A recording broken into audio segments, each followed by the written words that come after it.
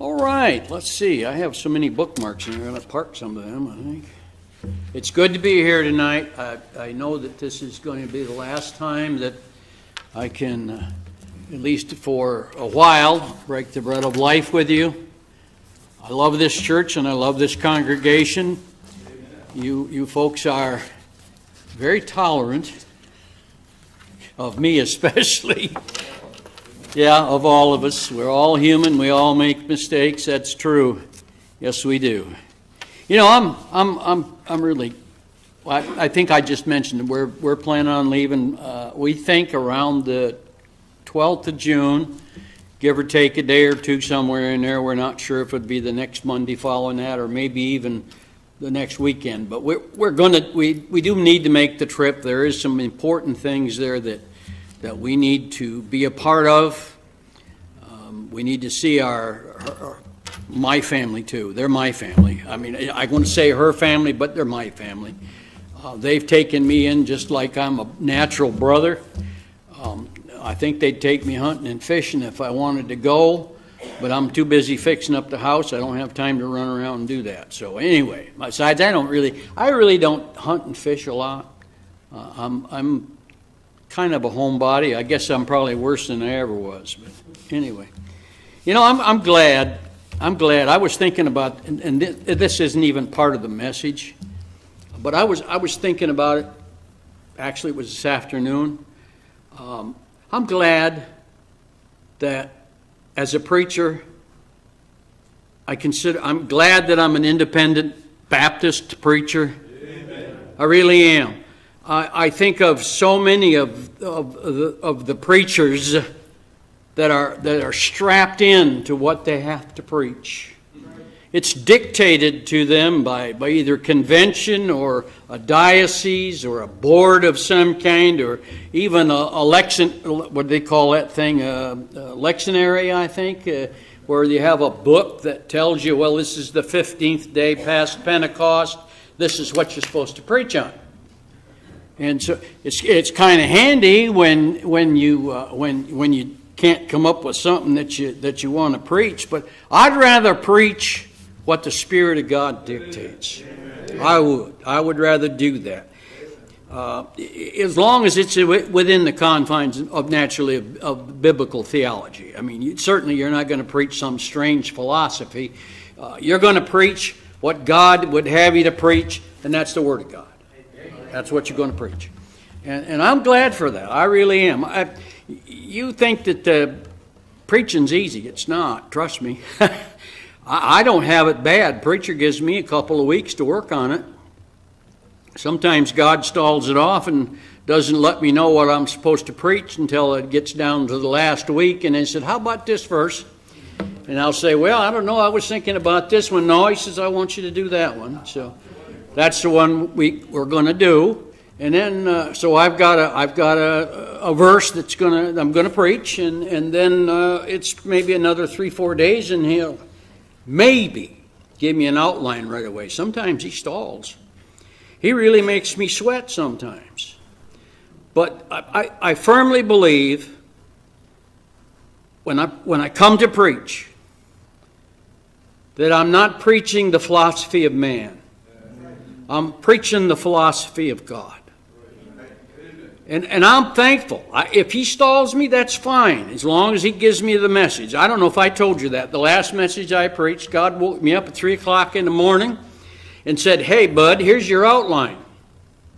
I said, God, I'm sleeping. He says, no, you got to get up and go write down the outline, or you're going to forget it. Oh, no, I'll remember it. Now go write it down. So at 3 o'clock in the morning, I stumbled over the dog and went out in the kitchen and turned on a little light and actually sat down and wrote the outline.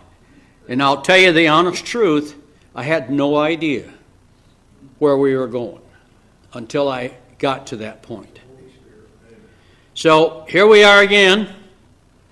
I'm trusting that God has led me to this message. I know he has. Pastor said, you preach. I said, I already know which verse it's going to be. That's the one I'm going to preach. God's told me this already. So I knew it. And I kind of gave you an idea where we were going This morning, I think I told you we're going to look at the Gospel of John, chapter 4, and we are. One other thing I'm going to reflect on before I get into the meat of the message. They told me I had a whole hour, so I figured I would use it. You know, the business of soul winning, and it is, in a sense, a business. It's a calling. It's what God leads us to do as Christians. It's getting tougher. The closer we get to the end days, the tougher it becomes. And I got to thinking about that. And Jesus, when he was talking about traveling to Galilee in Gospel of John chapter 4, he was determined, we're going to talk about it later, but I'm going to use this as a matter of illustration. He said, I must needs go to Samaria. And you and I as Christians must needs share the gospel of Jesus Christ. That is our responsibility, and that is our calling, no matter you're man or woman, tall or short, whether you feel competent or don't feel competent. God will use you for that. It's getting a little tougher. I know. You know, the Jehovah's Witnesses and the Mormons and a few of the other groups have gotten the door-knocking routine so that nobody wants to go to the door. And it used to be the door-to-door salesman would keep you from going to the door. Now, they're soliciting you by phone now, so they're gotten around that. Maybe the Jehovah's Witnesses will start doing that. That would work all right. But the door-to-door evangelism is not functioning as well as it should. I still want us to do that. But I think we need to be more involved with our neighbors and our neighborhoods and our people that are round about us and our families. Those we need to reach. And that you don't do by door to door. That you do by living your life through Christ before them. You do. It's harder to reach out before others because in our society today, door-to-door evangelism is kind of fallen down for us. It's not working as well as it used to. People are apprehensive. They're fearful of the virus, for one thing. They're fearful that you're a bad guy and you're going to break into their house by knocking on their door. And I can't blame them because that's the way society has become. And so naturally we have purchased, home security systems. We got those up there, and we got cameras posted up all over the place so you can see who's at your door. You've got one of those little doorbells. I think they call them a Ring or something. That's got a camera built right into that thing. And if none of those things work, then big dogs seem to be a good cure. But that's what you're greeted at the door with, is the 38. You got to be careful about that. But I'm not saying that we shouldn't go door to door. I'm just saying it's getting tougher all the time. Now, those are just free. I don't charge. But those are just kind of observations that I maybe heartedly or however made the observation, the reflection. That's what I saw. Anyway, so much for that. Let's begin by prayer. What do you say? Father, we do love you. Amen. And we are so thankful that we can be called members of the family of God. We're so glad that you loved us so much that you reached down for us and picked us up out of that miry clay and stood us upon the rock to stay. We thank you for what the Lord Jesus Christ has given us, and that's eternal life. Father, I ask now, take these words that you have caused me to write, use them, anoint the thoughts and the words, make my lips your lips, Use me, please, Father, to bring honor and glory to your name. I want nothing except for Christ to be lifted up. Thank you, Father, for this opportunity. I pray in Jesus' name. Amen. Amen. Good to see you. Nice to have you here tonight. All right, you had the preliminaries. You know about the Gospel of John. You ought to all have your Bibles open to the Gospel of John chapter 4. If you brought your Bibles, and I know you did. I know they're here. Gospel of John chapter 4. We talked about the Gospels before. The Gospel of John is the only Gospel that's not considered to be a synoptic Gospel. Now, some of you may not remember or may not have been here when we talked about what synoptic means, but it just basically means the same. Matthew, Mark, and Luke are considered to be the synoptics. John is not. He's the oddball. There are stories in the Gospel of John that you will not find anywhere else. So that's where we're going tonight. We were there not too long ago. We're going to go into the Gospel of John. This Gospel is unique. We were there in February when I preached on Nicodemus and the interaction of Jesus and Nicodemus out of John chapter 3. And we talked about, of course, the very great and famous John 3:16. For God so loved the world that he gave his only begotten Son, that whosoever believeth in him should not perish, but have everlasting life.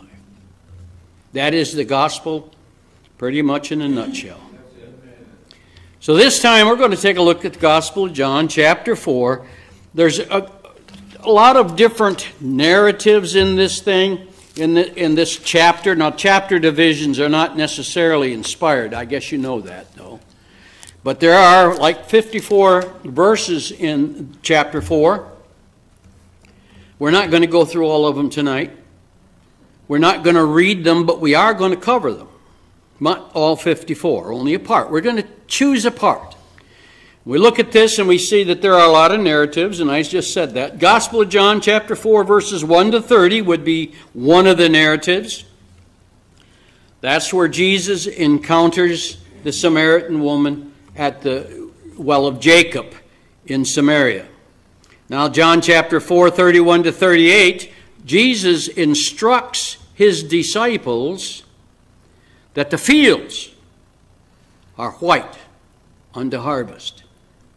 He said these people are ready to know the gospel of Jesus Christ, especially in verse 35, where it says the fields are white unto harvest. John 4, 39 to 44 talks about that fact that Jesus and the disciples lingered with the Samaritan people. They stayed there. They just didn't get a drink from the well and leave, but they stayed there. And it says in verse 41, many more believed. We have heard him ourselves. We know that this is indeed the Christ, the Savior of the world. John chapter 4, verses 45 to 54. Jesus proceeds on up to Galilee, where he heals a nobleman's son, sight unseen. Never sees him. Verse 50 says, Jesus said unto him, go thy way, thy son liveth. And the man believed the word that Jesus had spoken unto him, and he went his way. And later we find out that the servants rushed up and told him, your son is getting better. The nobleman inquired of the servants, when did this take place? And it was found to be exactly the same hour that Jesus said, thy son is healed. He believed. At this time, with a little bit of this background, and there's some more background coming, but at this time we're going to zero in specifically on the conversation between the Samaritan woman and Jesus at the well. Jesus was motivated by some of the rumors, the words, conversation that was going around in Jerusalem. The religious leaders were stirred up. They weren't happy with him. They weren't happy with John the Baptist. They were wondering what was going on. They felt some rivalry. They felt some competition. And they were trying to stir up trouble. And not that Jesus couldn't handle the trouble. He could. But it was not the time. It was not the time for them to have a confrontation, so to speak. So Jesus said to his disciples, let's head on up and go to Galilee. And so they were.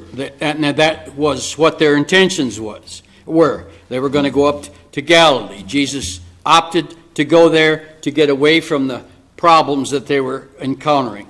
Now, it makes a lot of sense. If you're going to go to Galilee, and I don't know if you can picture in your head, maybe. If not, you can look in the back of your Bible, probably. But you can kind of see the map. Let's see, I don't know which way it goes, but like that we'll put. And let's say we're down here in Jerusalem, and Galilee is up here at the top, okay? And Samaria is right smack in the middle. Well, I don't know about smack in the middle, but that's where it is. It's right there in the middle. So they want to get from Jerusalem to Galilee. It only makes logical sense to travel through Samaria. You know, a simple mathematical statement would be the shortest distance between 2 points is a straight line. So that's what Jesus said. But there was other motivations besides that. Not just because it was a shortcut. If he were a good Jew, he would go out of his way to avoid Samaria. Instead of going from here through Samaria to there, he would go this way and up. They would circumvent totally Samaria. And there's a reason for that. And we're going to find out what that is. But it makes sense to go in a straight line. That's the quickest way to get where you want to go. Now, just for your information, it's still a pretty good hike. I tried to figure out how far that was, and it's nobody seems to really know. But it seems to be about maybe 35 miles, somewhere in that area. Now, we're not in a car, so we're not going to get there in 45 minutes. It typically would take them anywhere from 4 to 5 walking days to make that trip. Now you want to file that in your memory bank for just a few minutes because we're going to find out why I want you to know that. Okay, so that's it. This route that they were going to take was totally unacceptable. I mean, any self-respecting Jew would have said, are you nuts? Are you crazy? We can't go that way. That's politically unacceptable. That's what they would have told him. I'm sure, now I'm speculating, but I'm sure that if I were a disciple, I'd say, Jesus, are you sure you want to go that way? We're going to look stupid. We don't want to go that way. We can't go there. But that's the way they were going to go. They were going straight up. But normally, if they were a Jew, it would have been prudent to go either very far to the east and then go north, and that's the directions they're in, to maintain dignity and respect. Now, why was that? The Samaritans were half-breeds. Half-breeds. They were part Jew, part Gentile. They intermarried. That was forbidden. And as such, they were considered to be outcasts by any self-respecting Jew. But they had their own religions in Samaria, and they competed with the claims of the Jews, and you'll see that in verses 4:20 to 24. You can see that they had their own religion, and you can look at your Bibles as I'm preaching. It's fine. You can check me out, but that's what it says. But they did believe in the coming Messiah. So they knew about the Messiah, and they knew that he was coming. And that's in verse 25. Jesus, as we said before, must needs go through Samaria. Why was that? Because God had a plan. God had a plan. He wanted Jesus to meet up with this sinful woman that was there. and to bring her, through him, the waters of life. In the interview that was recorded in the gospel, we see various stages that Jesus, or I should say the woman went through as Jesus dealt with her by the well of Samaria. Now we'll open up on in John chapter 4. We'll look at verses 6 and 7 real quick if you want to read or read along with me. But it says, now Jacob's well was there. Jesus, therefore, being wearied. Now it's here, he's wearied. Now I want you to see that word. He's tired. He's a human. He just walked maybe 4 to 5 days, slept outside in the woods, ate by the bonfire. The rocks were hard. The heat was hot. He was tired. Jesus was truly tired in his humanity. Jesus, being wearied with his journey, sat on the well. God, just for your information, that well's still there, by the way. It's nothing but maybe a hole in the ground. They tell me it maybe is 30, 35 foot in depth. Still has water. Sometimes it gets close to dry, but it still has water. It's, although I don't think you can sit on the edge of the well anymore because it's covered by an Eastern Orthodox monastery. It's inside the monastery. Pastor, did you see that while you were there? Did you? Yeah. Did you go? Yeah, okay. Good. They can still see it then. They can go inside. Yeah, good. I didn't know if they could or not. And it was about the 6th hour. Now, by Jewish reckoning, the 6th hour is about noon. About noon. And Jesus was by the well about noon, and he was tired and he was thirsty. And he can see this lady coming from a distance away to draw water. She's not supposed to be there at that time of day. All the ladies of the community draw water in the morning and take the water home and feed the cattle and all of that. She has come at the middle of the day, the hottest time, to get her water. Do you know why? She doesn't want to see the rest of those ladies in that community. They don't like her. They don't like her. Nobody likes her. But here comes the lady of Samaria, to draw water. And Jesus starts out the conversation with a spectacular statement. Give me to drink. Makes sense. I'm thirsty. Give me something to drink. Now, this woman that he's encountered at that well, she was a member of the Samaritans, the most hated by all of the Jews. So in John 4:9, we see her response to Jesus' request for water. She says, the Jews have no dealings with the Samaritans. What are you doing asking me for a drink of water? But Jesus' love for all of mankind far surpassed the prejudice that the Jews had for the Samaritans and the hatred that was found within his own nation. He asked for a drink of water to start a conversation. He wanted to share the message of his salvation with this lady. John 3:16 tells us God so loved the world that he gave his only begotten Son, that whosoever believes on him should not perish, but have everlasting life. Jesus was there to share the salvation that comes through him. The song says, for God so loved the world, he gave his only Son to die on Calvary's tree, from sin to set me free. Oh, someday he's coming back. What glory that will be. Wonderful, his love for me. Jesus loves this Samaritan woman, contrary to everything that was politically correct for a Jew.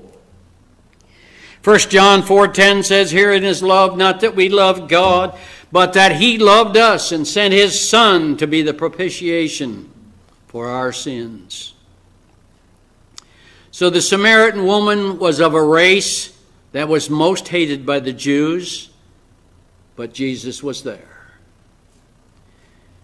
This Samaritan was not only a member of the race of the most hated of all that the Jewish people could think of, but I hate to say this, she had another problem. She was a woman. The Jewish people would say to you, never speak to a woman in the street, even if she be thy wife. Burn the words of the law rather than teach them to a woman. These were statements, maxims that were heard throughout all of Jewish society. And in that day, and I'd hate to say it, but I think there's societies in this day that entertain the same attitudes. The women are considered to be a secondary citizen, and we know that that is not true. God has a special place and a special responsibility and a special job for the women that are his. And don't ever forget it. Never forget it, ladies. Christ unabashedly brushed aside all the social regulations which tended to encourage and perpetuate female servitudes. Yes, she was a woman. She was one of the most hated of all genders. There's only two, by the way. And she was of the most hated. So she was not only of the most hated race, she was also of a most hated gender. And thirdly, she was of a most hated moral character. Now I want to back up just a half an instant. We talk about women being equal in the eyes of God. They are true. Romans chapter 1 verse 16 tells us that we are not ashamed of the gospel of Christ. Why is that? For it is the power of God unto salvation to just a few that believe. Only the men that believe. All that believe. To the Jew first, and also to the Greek. And I say to you, whether it be male or female, slave or free, God loves us all. Amen, brother. All right, they are of most hated race. She was of the most hated race. She was of the most hated gender. And third of all, she was of a most hated moral character. This woman lived in what we would call habitual sin. John 4:16 through 18 tells us about her. It says, Jesus said unto her, Go and call thy husband and come hither. The woman answered and said, I don't have a husband. Jesus said unto her, Thou hast well said, I have no husband, for thou hast had 5 husbands. And he whom thou now hast is not thy husband. In that thou hast truly said. Thou saidest thou truly. John 4:29, she continues in her conversation after she has been confronted by Jesus and he knew everything she was. She said, come and see a man. And she's talking to the rest of the Samaritans. She says, come and see a man which told me all the things that I ever did. Is not this the Christ? Christ came to save sinners. Christ came to save sinners. Christ came in Matthew 9:13. It says, I have not come to call the righteous, but sinners to repentance. He didn't come there to find the righteous people. He wanted to find the lost people. That's who he wanted to see. Paul declares in 1 Timothy 1:15, Christ came into the world to save sinners, of which I am chief. I don't care who you are. I don't care what you've done. I don't care if you think you're righteous or if you know you're sinful. You cannot be too rich. You cannot be too poor. You can't be too small or too great. If you truly repent of your sins, ask Jesus to forgive those sins, the Bible says in John 1:9 that he is faithful and just to forgive us our sins and to cleanse us of all unrighteousness. God is looking for you no matter where you are, no matter who you are, no matter how bad you think you are.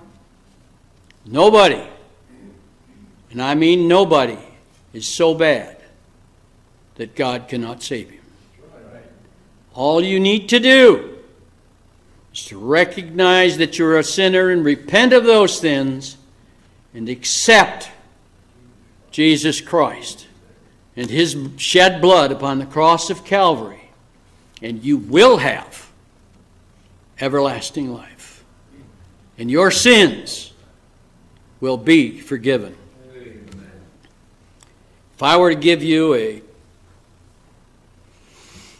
verse out of this story, and I hope most of you know this story, right? I'm not skipping over stuff and that you don't know about it, but I just want to hit on a few top points that kind of spoke to me, and so that's kind of what I'm sharing with you. If I were to pick a text out of this part, I think as far as a chief text or a prime text or memory text or whichever one you want, I think I'd pick 4:14. Whosoever drinketh of the water that I shall give him shall never thirst. Amen. But the water that I shall give him shall be in him a well of springing up into everlasting life.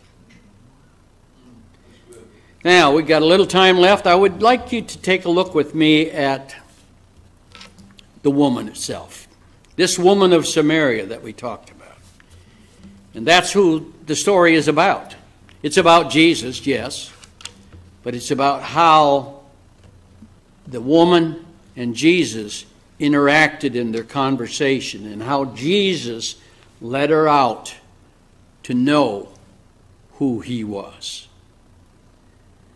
And first of this, of 3 points that I think I'd like to share with you, the first point would be the one I would call the woman enlightened.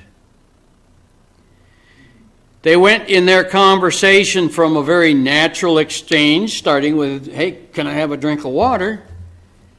And she responded a little nastily to begin with. I think she resented the fact that he, a Jew, was talking to her, a Samaritan. They felt the same about the Jews as the Jews felt about the Samaritans.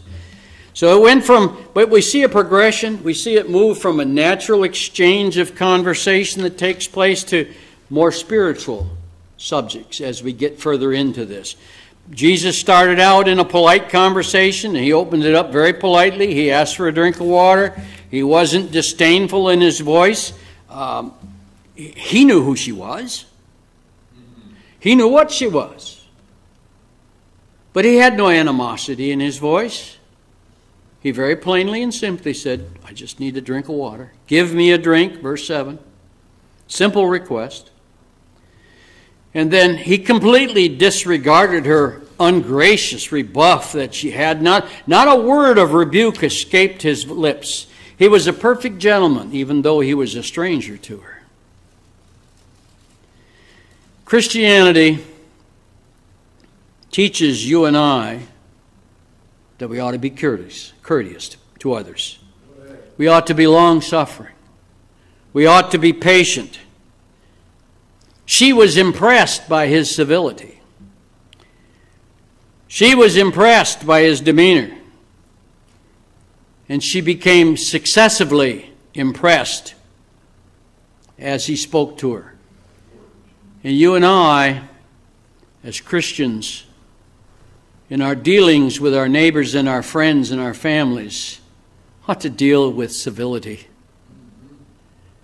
Don't take them by the throat and shake their heads and say, you've got to get saved. Take the time that it takes to live your life before them. Let them see who you are. Let them see Christ through you. Work with them. Take your time. God will give you the time if that's what you need. Sometimes you have to be a little more urgent, especially in situations where we find somebody is dying, is on their deathbeds. Then sometimes you have to be a little bit more forward. But then they also, are more open too. They will listen, perhaps easier in that case than others.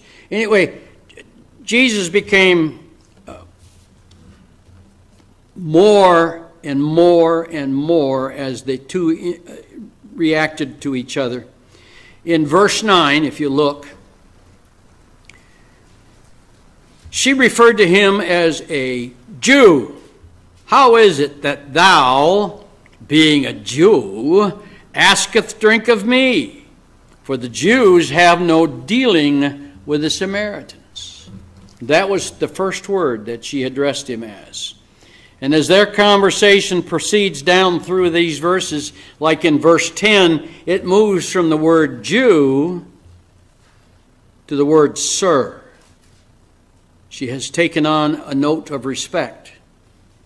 Jesus answered and said unto her in verse 10, If thou knewest the gift of God, and who it is that saith to thee, Give me a drink, thou wouldest have asked of him, and he would have given thee living water. Amen. The woman said unto him, Sir, thou hast nothing to draw with, and the well is deep. For whence then hast thou that living water? And he began to talk to her. By the time we get to verse 15, she says this. Verse 15, the woman said unto him, Sir, give me this water, that I thirst not, neither come hither to draw.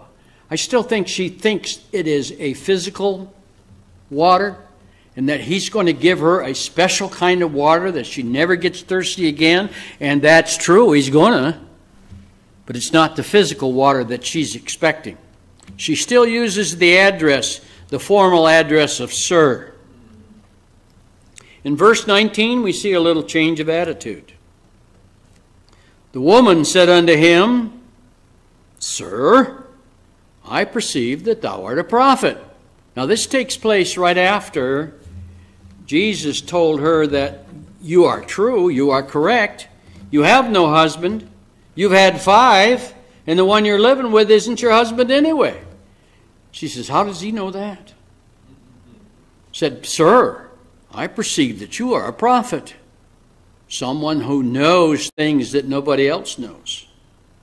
And definitely he would not have known that. He just met her. So that would be nothing that he would be aware of. But she said unto him, I perceive that thou art a prophet. And then in verse 29, she says to the others of Samaria that she encounters, she says, Come and see a man which told me all things that I ever did. Is not this the Christ? Amen. So we see a progression here. We see a progression. She looked at him as the Jew, and then she looked at him as sir, a formal means of address, and then she said, I perceive you are a prophet. And then she sees him as the Christ, the Messiah. And you need to read through this now that we kind of touch on these things. When you get home, take 10 minutes, 15 minutes tops, depending on how fast you read, and look at the words and see what it says. You'll remember enough of this to put it together. I know you will. The truth, and Jesus did this, must be spoken in love. And he did. Love will impress almost as much as truth will. The Lord made a special revelation unto this woman. I don't know if you're aware of this, but he never made this revelation to anybody else directly. And that was with respect to the fact that he was the Messiah. John 4:25 and 26 says, The woman said unto him, I know that the Messiah cometh, which is called Christ. When he is come, he will tell us all things. And Jesus said unto her, I that speak unto thee am he. No other place that I'm aware of did he ever reveal himself in such a direct manner that he was the Messiah. Now, how come he could do this? How come he didn't do this in Jerusalem? Why did he do it in Samaria, I wonder? Do you suppose, possibly, that the Samaritan people's mind was more open to the message of the gospel of Jesus Christ? We know that the Jews hated it when Jesus made claims to be the Messiah or implied that he was the Messiah. They hated it when he wouldn't commit to the fact that he was God, but he said everything that would ever tell them that that's who he was, but they wouldn't listen. And that was their sin. They would not listen. Now, I think we spoke about that this morning.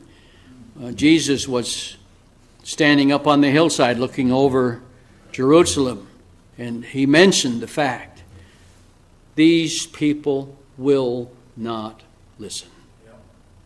I would shelter them under my wings, but they will not listen. And these people in Jerusalem, they wouldn't listen. But I think the Samaritan people's minds were a little more open. So anyway, we see a woman that's been enlightened. Jesus has spoken to her. Secondly, we see a woman that has been reclaimed. She has been reclaimed. The reason he sought to enlighten her was because he wanted to save her. Amen. Christ, by nature, sought to do that which was good. In ancient times, even today, men do good, but for the most part it's spasmodic or it's on a whim or it's to make money, maybe. We don't know for sure, but not because that is their nature to be good. To do good was a result of natural impulses for man. It's not necessarily an innate goodness. Man's not innately good. Man is innately evil. For all have sinned and come short of the glory of God. As a Christian, as we are here,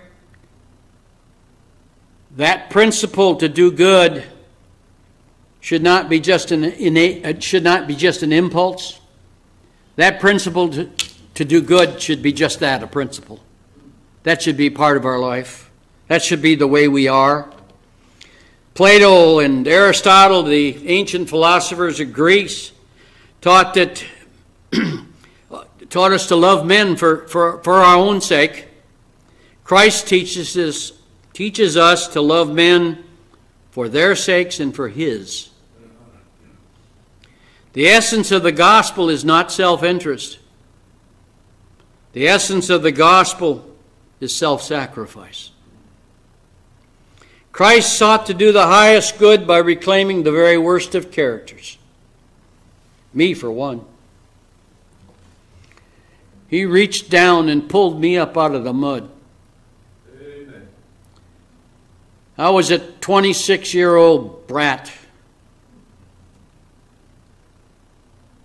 not living a life that I ought to be living. And he did. He reached down, pulled me out, and saved me. Amen. And I thank him.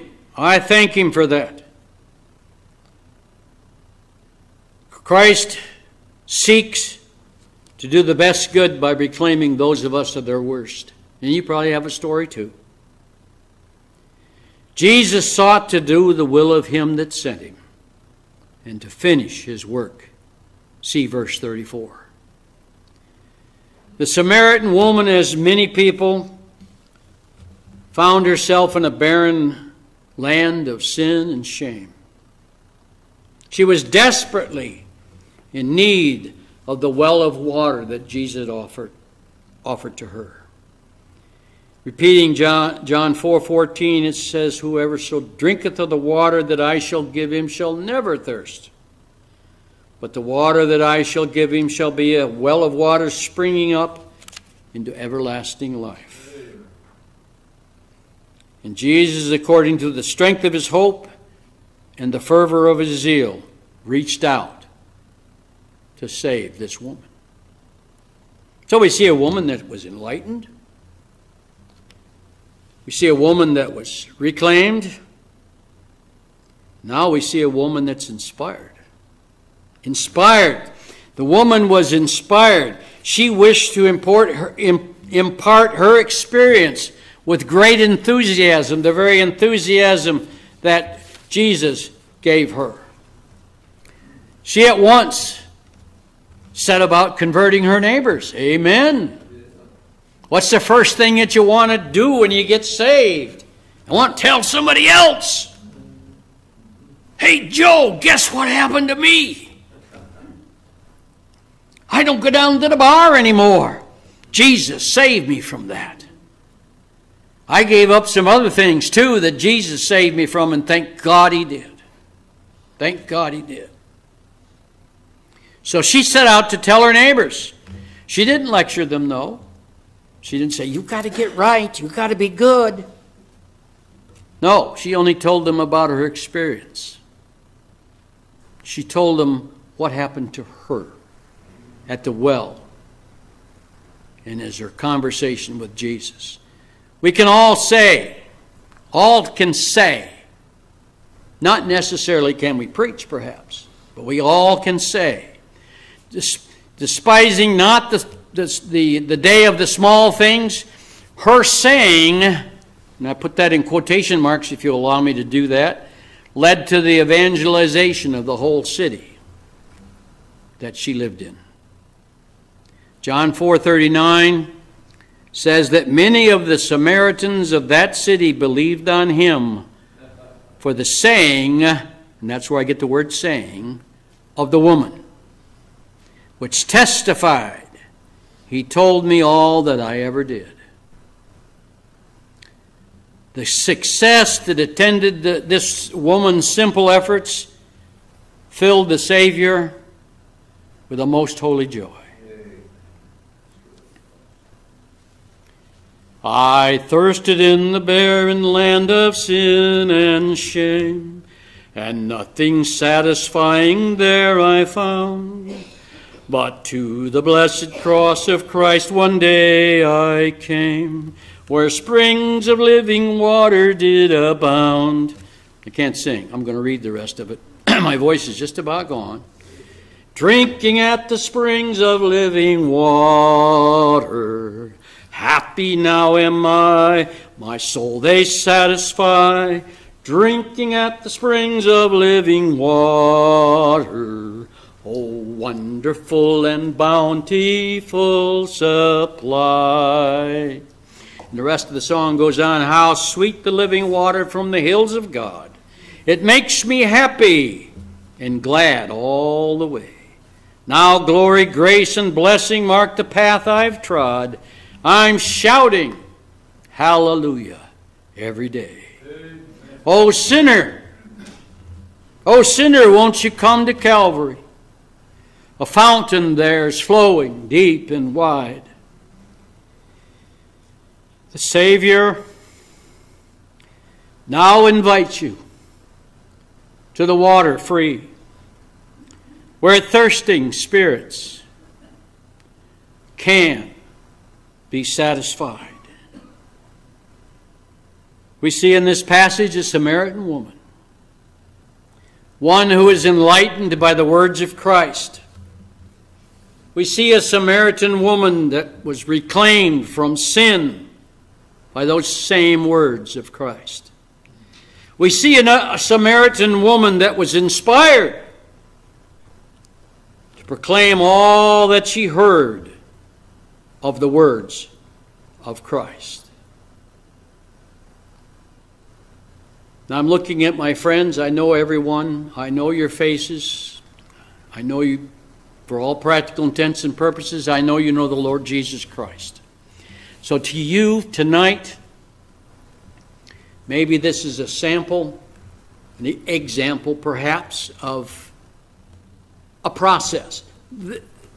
This chapter is so full of materials, as is all the Bible, that you could preach 10 sermons, if not more, out of this chapter alone. Easy. Easy.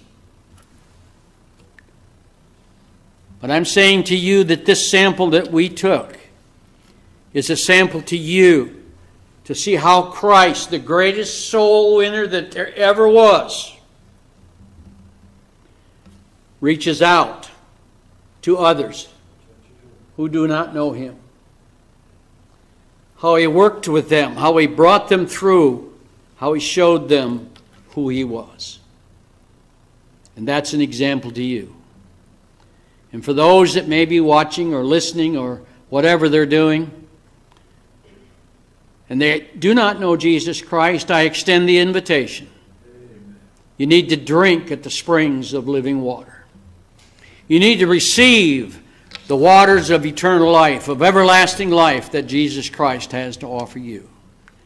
And to do that, you merely have to confess your sin, acknowledge him that he is the Lord Jesus Christ, confess your sins. The Bible says he is faithful and just to forgive us of those sins and to cleanse us from all unrighteousness. So I plead with you tonight, as I close this message, please take the time to bend your knee, bow your head, and say, Jesus, I'm a sinner, and I know it. Please forgive me. Cleanse me of my unrighteousness. May I live for you. In Jesus' name. Amen. Amen. Amen. Pastor, please.